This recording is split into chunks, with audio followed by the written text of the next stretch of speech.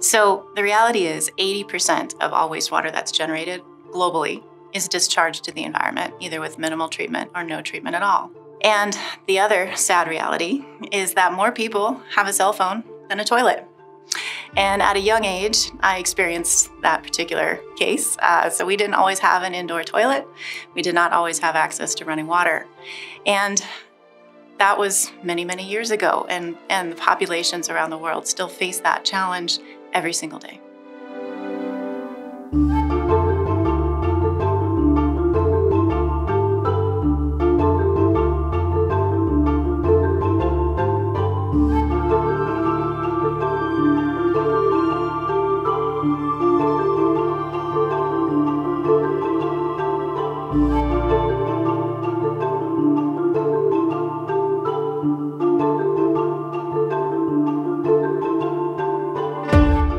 Over these last couple of years, we've been able to demonstrate with partner Pepsi-Cola. In fact, we have a system operating at one of their sites for over 2 years now, and we're saving them a net 30% on their sewer bill, and we're mitigating over 100 tons of greenhouse gas emissions every single month.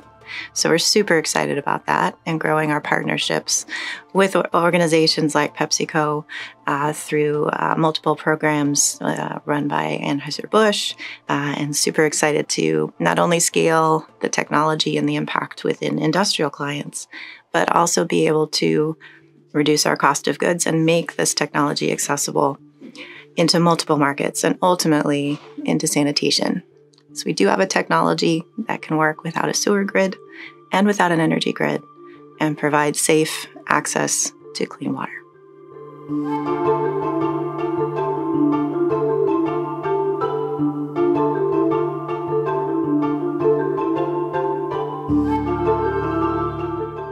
UpLink, and as well as through collaborating accelerated program, the Circulars, introduced us to Ecolab.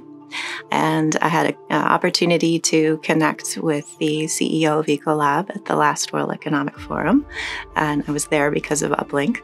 And also through that process and with the Circulars, Ecolab ended up co-leading our latest funding round.